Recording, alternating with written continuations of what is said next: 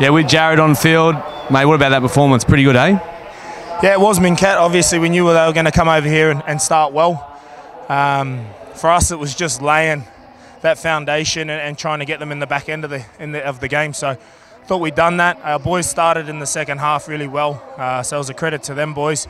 And we ended up getting the result, you know, scoring some tries and some points in the back end. Mate, the combinations between the forwards are great, but what about your tap just behind me here to Teddy? Unbelievable, untouched. Oh, yeah, I was fresh, mate, so I just got on. You know that line, Mincat, ran it a few times back in the day, but yeah, I was lucky enough to just come on the field and comboed up with Teddy, so it was good. Well done, mate. Enjoy the win, mate. Thanks, Mincat. Cheers.